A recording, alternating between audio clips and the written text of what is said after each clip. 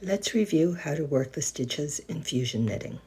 These first 2 stitches have purl bumps on them. I'm going to slip them purlwise with my yarn in front.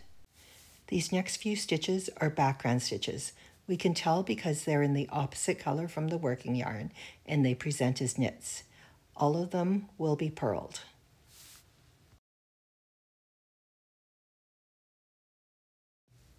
The next stitches are in the same color as the working yarn. Those are design stitches for the front, and we're going to knit them through the back loop.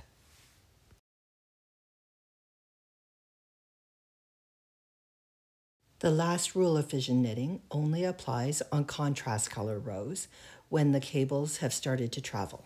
You can see that there's one background stitch between the gold design stitch and the purl bump. That's because the main color design stitch has started to travel on the previous row. There are separate videos for all the cable movements I'm going to show you here. In working the first cable, the gold design stitch is going to be brought so that it's right beside the gray design stitch from the other side.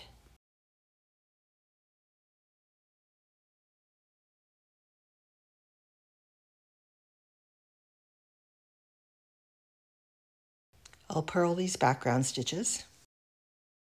The next cable movement will bring this gold design stitch to be beside this gray design stitch.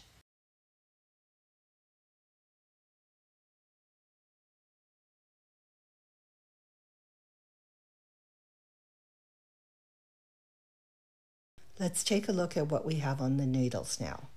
The gold design stitch has moved, so it's right beside the gray design stitch.